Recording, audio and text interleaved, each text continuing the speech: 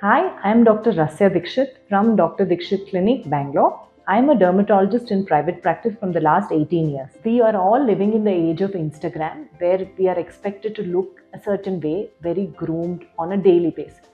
This has made it more aspirational for more people to go for procedures on the hair. It could be hair coloring, it could be blow dry, it could be keratin, or it could be dehydrating the hair by using perming treatments, which are all salon based chemical treatments to help the hair to look a particular way. In addition to this, people are also using a lot of styling products at home as well as blow drying at home or ironing the hair at home to look a particular way. So, when these treatments do help the person to feel a lot more confident, remember they are damaging the keratin which is present in the hair. Hair is a substance which is actually a keratin which has come out of the scalp, so it is no longer living.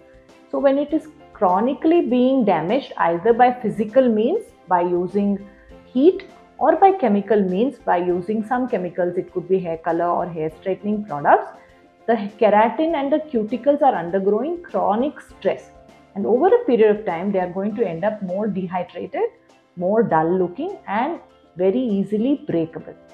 So yes, this is going to cause some amount of hair loss, though not at the level of the scalp, but lot of breakage of the hair and lot of pain to your heart, because obviously hair is something that most of us love and cherish. So what is the treatments that you should definitely reduce the frequency? Coloring the hair, keep it to as infrequently as possible. If you have to do a global hair touch-up, make sure that it is not more than once a year. Remember, when you remove the hair color, when you strip the hair color, this happens when you are trying to use a very light color on dark colored hair, like hair bleaching. Those are going to dehydrate your hair quite a bit. So reduce that frequency to less than once in a year. Also, hair straightening procedures, may be hair botox or hair keratin treatment, again not more than once a year. Blow drying, especially when you are putting too much heat on the hair, reduce the frequency as less as possible. And remember, you have to keep using the particular shampoo which are pH balanced, sulfate free, which are recommended for whatever hair treatment that you have done. So if you have done a coloring, you have to use the Color Protect shampoo and conditioner. Always use a good conditioner and always leave a leave-on serum on your hair to prevent the hair from drying out.